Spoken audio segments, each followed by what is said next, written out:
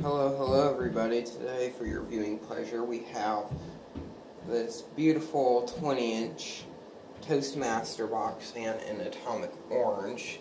This was a fan I found over the cleanup week of this year, and one of the issues I was with this one is the motor was, it was the worst motor that I'm pretty sure anyone that's watching this video has ever seen. It was a Macmillan motor, by the way.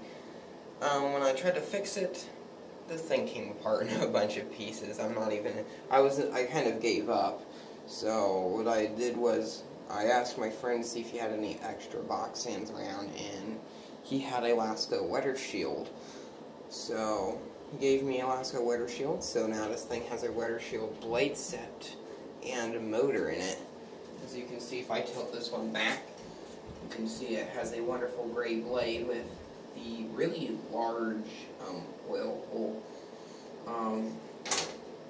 That water shield was in quite bad shape. It has a knob from a 3733, and then the handles from a cardboard box that some furniture came in.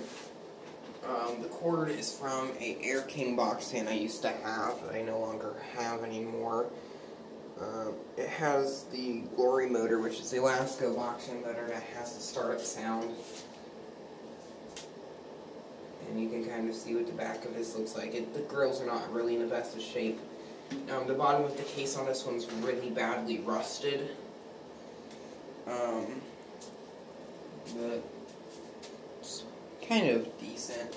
There's a lot of like surface rust on the top of the case. You can tell here on the side there's a lot. I'm not sure if this was repainted at some point in time. I'm not sure. This is the only box fan I've seen from Edison that is this color. And the only other box fan that has a similar color to this is the terracotta colored liquid box fans. They're like a dark orange, like a really dark orange. So we'll turn this to low speed.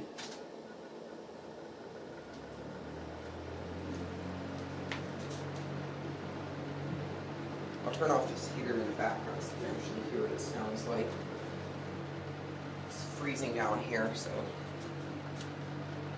I don't really know what I was going to say, but okay. Kind of quiet for a low speed compared to some of my older box fans. Medium speed is kind of like sounds like high speed in a lot of fans. Air movement from this one is definitely a medium speed. The interesting thing about the older Alaska blade sets is they have much more of a pitch than the newer blade sets. Keep in mind this is a pedal blade set. So these blade sets are a lot more noisier than the knee blades. And then here's high.